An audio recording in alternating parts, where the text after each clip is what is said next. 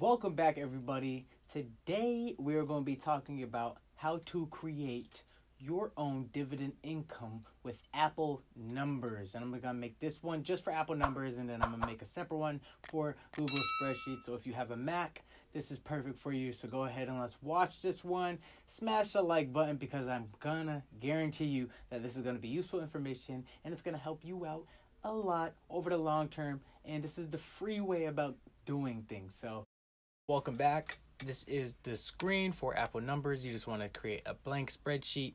At the top, you want to put company name, ticker symbol, shares, average cost, market price, cost basis, market value, gain/loss, growth, annual dividend, dividend yield, and lastly, annual income. So as you can see right here, company name, there are these red like cautious signs, but once we plug everything in, I'm going to show you exactly how it's done. So ticker symbol. So today's example we're going to be doing is AT&T. So ticker symbol, you would have to look it up on Dividend.com or go onto your Robhood app just to see the ticker symbol. The ticker symbol for AT&T equals T. And then you hit enter. And then as you can see, everything populates for the most part. AT&T comes up with the company name. I have 20 shares. And then you want to go into your brokerage app, whatever you use. I use Robinhood, so I'm going to go into Robinhood and then look up the average cost. So AT&T, for me, the average cost would be $38.46. $38.46 equals that, and it's going to populate some more. So market price, cost basis. Cost basis just means that this is how much money I put into AT&T to get this return. It tells you the market value of what is currently at, the gain or loss, growth, and percentage-wise. Annual dividend. So you would have to go to Dividend.com, and the annual dividend for AT&T equals $2.08.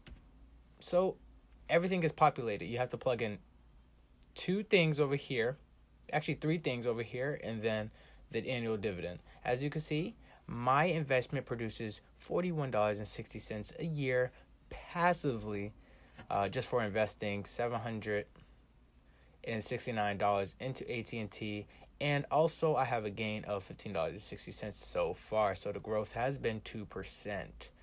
Now I'm going to click on each and every single box so that you know how to plug in these numbers so that it automatically populates. So right here for the company name, you would do equals stock and then ticker symbol, and then you want to put a comma and then type name. So that's the formula for getting the company name. So the ticker symbol, you would have to click right here, and then you put the ticker symbol in, and then that populates that.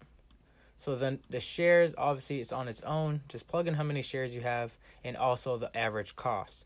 Now the market price, as you can see, something's being highlighted. So equals stock equals ticker symbol AT&T, so the company name, and then comma price. Now this will tell you the updated price on the market of AT&T per share. So this $39.24 represents what one share costs to this at this moment in time.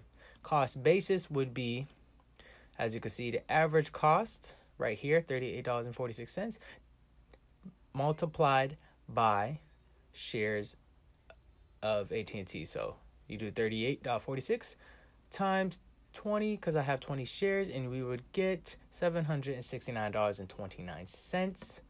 Then the market value would be the market price times the number of shares, and that's exactly how much my shares are worth in this current market. The gain or loss is very, very simple as well. You would just do the market value right here minus the cost basis, which would be right here, and then that gives me a good gain of $15.60. The growth, simply relatively easily, click on that. You would do equals the gain or loss divided by the cost basis, which would be $769, and it shows us a 2% growth. So the annual dividend, like I said, it's on its own. You would have to go into Dividend.com. Go into Dividend.com because they show you the accurate number, and this is the most updated price. So $2.08. Once you plug that in, it gives you the dividend yield. The dividend yield is the annual dividend divided by the market price. As you can see right here, it's $39.24. And the dividend yield does fluctuate, so it's not going to stay the same, I would say, every single day. It does change here and there, so just be cautious of that. And then the annual income is the annual dividend right here, $2.08, multiplied by the shares. And I'll show you how it looks.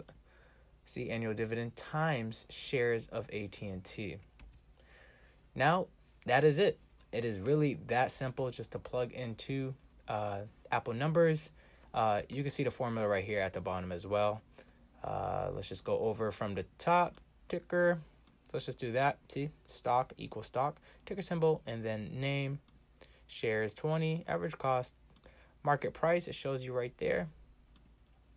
And then here are the formulas for cost basis down below. This is the market value formula, gain or loss formula, growth formula. There's no formula for the annual dividend. The dividend yield formula is that.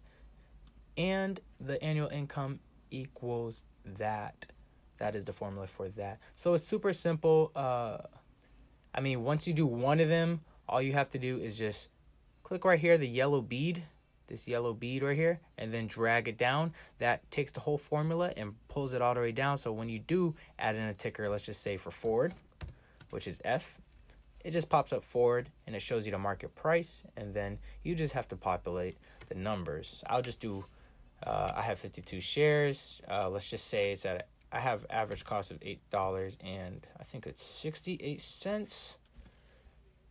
Everything populates, and then the annual dividend, I know off the top of my head, equals 60 cents. So then that brings me in $31.20. It's that easy, guys. So once you have this first thing populated and you have everything, you could change the color on this, but once you have the first thing populated, all you have to do is take this bead right here and then drag it down, and then a formula follows for the rest of those rows.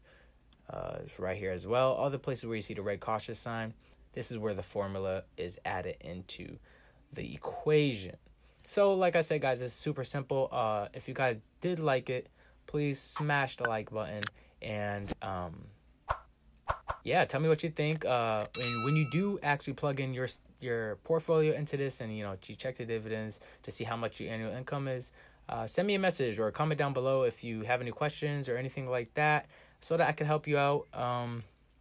I will be coming out with Google Finance dividend tracker. This is the Google Sheets one, and this has nothing to do with what program is on your computer. You just go onto googlesheets.com and then you could create one right away, and it's super simple. It's just literally mirroring this. This just looks different than the Google Sheets. But yeah, guys, like I said, smash the like button and subscribe. Thank you guys for watching this. Comment down below if you have any questions. Thank you.